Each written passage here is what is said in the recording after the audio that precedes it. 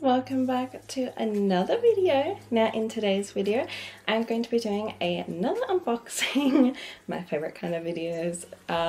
Firstly, don't you just love my Barbie Yeehaw horse shirt? I love it too, and it fits the theme of today, which I will be unboxing the Barbie and Brooklyn from the upcoming Netflix series, The Great Horse Chase. Shannon and I are going to do a separate video on our thoughts. Honestly, I'm not going to delve too much into my thoughts at all because we have a lot to say together. We have a lot of opinions as usual. Not all great. Anyways, but I am going to talk about these dolls. I really wanted to get both of these dolls, even though I haven't always been the biggest fan of Brooklyn, but I wanted both these dolls because I am a horse girl. I'm absolutely horse crazy. I've been riding for 2 years now. I'm looking to buy my own horse. I've been reading the whole Saddle Club series this year. Like, I love horse everything. So when I heard they were making a horse series, I was so excited. And when I found this shirt at Big W, I was like, are you kidding me? They literally designed this for me. A Barbie horse shirt, and like it features a vintage Barbie. That was so exciting for me. But I really want to have all the kind of Barbie equestrian dolls, and so thus I wanted both of these girls. I've actually had Barbie for months, but it took me ages to find Brooklyn, and even then Brooklyn I only found in a specialty toy shop. For some reason all the major department stores only have Barbie, and they're not stocking Brooklyn. I don't know why. I have seen the big animatronic horse, and I've seen the two smaller styling horses. But yeah, I want to unbox these. So they are very basic dolls. From what I could tell, they aren't making a kind of deluxe doll for this, even though these both cost like $25 each, which is crazy because back in the day this would have been like $10, and then the deluxe one, which would have come with like a much better outfit or maybe 2 outfits and some accessories, would have been around the $30–35 mark. But no, not this time. Yeah, just both basic dolls. So the Barbie first, I'll show you. She's wearing this gorgeous pink Argyle style outfit. And they show a picture of the Netflix series there. And then on the back, you can see her on the back of the horse that's going to be featured in the show. You can actually buy this horse. And then it just kind of shows some picture of Barbie and then a picture of the show again. Again, very simple. And then this one again, just Brooklyn. She's got this lovely kind of diamond print vest. And then again, her box is identical to Barbie's really. She's riding the same horse. Just a close-up picture of the doll and the series. So without further ado, let me unbox these.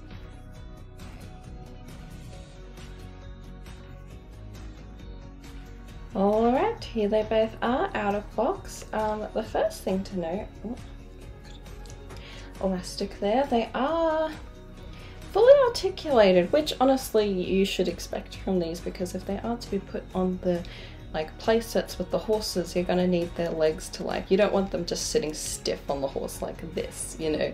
You want to be able to move their knees, although they don't really, oh yeah, they get apart a little bit, but you know what I mean, like you would expect they'd be articulated so they could sit on a horse properly, but they are articulated at the knees and at the elbows, so that's pretty cool. I will show you Brooklyn first. So she's got her braids, which is very cool. I love those. I suffered a little bit from the box, but that's okay. No jewelry, no accessories, although when you do a horse ride, I mean I wear earrings and a necklace, but I take my wedding ring off because I'm always scared I'm gonna lose it. I have to say, of course, which unsurprising, you know, the quality is just not there. Like the hair quality is great, but this with both dolls, the quality just isn't there. Like back in the day, if this was made 20 years ago, this vest would have been an actual like vest that you could stick on and off and velcro on and off, but it is just printed on a part of the shirt. Back in the day, these like ruffles here would have been real, but again, they're just painted on. I'm surprised they didn't just try to print the ribbon on too, but at least the ribbon's real. The shirt just undoes at the back, and she's got pink riding tights to accent it. I probably like, oh, I don't know which outfit I like better. I do love the pink tights and the pink and blue, my favorite colors. And she's just got some black tall riding boots there. They do come off at the back. I suppose that's to get them on easier. I will show you my other equestrian Barbie I have from like 2004 and how much more deluxe she is. But yeah, that's just it. That's her. She's very simple. She comes with her, that's cool, her pink,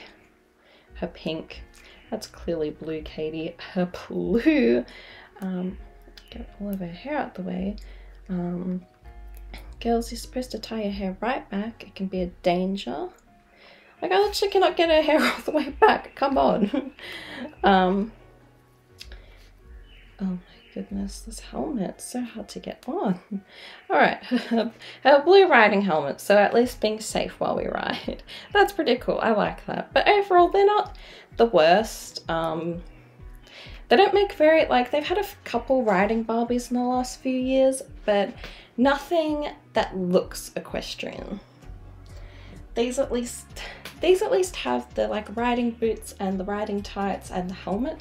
Like, they've made some just basic riding dolls in the past couple years that are like just wearing like jeans and a flannel. Of course, some people do wear that, but I love the equestrian fashion of the tall boots and like the dressage jackets or the jumping jackets. Like, I love how fashionable it can look. So, and Barbie again, basic, no jewelry or accessories. Again, her vest is printed on. These buttons are printed on. Like I said, back in the day, that just would not have happened. She's got light blue for her ribbon and her riding tights, and she's got a pink vest. I do really like this outfit too though. And she's got brown boots. I actually really like these, probably more than Brooklyn's, because these are brown and they've got this like little print here on the back of them. Now, you can take these elastics off. I meant to keep it on Brooklyn, but I didn't by accident. I'll probably leave it on because I like how it keeps the boots kind of more together. And yeah, her hair's just in her basic Barbie down hairstyle. I wouldn't mind styling it to like a nice updo because, again, you know, when you're horse riding, you have your hair up. And she also comes with a super styling helmet in pink. All right, let me grab my other equestrian Barbie to show you the difference. Okay, so this one, I don't know exactly, I'm pretty sure she's from around 2004, 2005. So, but I mean, look at this detail. Like, the boots feel a bit different. They're like a nice softer plastic. They're this beautiful brown. Her riding tights are probably the same kind of material, but they have this actual like little style detail, which you do get on some in real life. And I love that this is like actually sewn on. If they were to do this on the other ones, you better believe this would just be printed on. And this jacket, come on, look at the details. Like, even the pockets are actually like, they're not actual pockets, but they're flaps to give the illusion of it. They're not printed on. You got actual buttons. Again, they're just like decorative buttons, but they're actually there, you know. And you just got this little, you can take it off, and she's got this little like necktie. I think it's meant to give the illusion of a shirt underneath it. She doesn't have a shirt underneath, but again, a real little gem there. And she's got earrings too, just little starter earrings, and she's got her actual helmet, and her hair is tied back.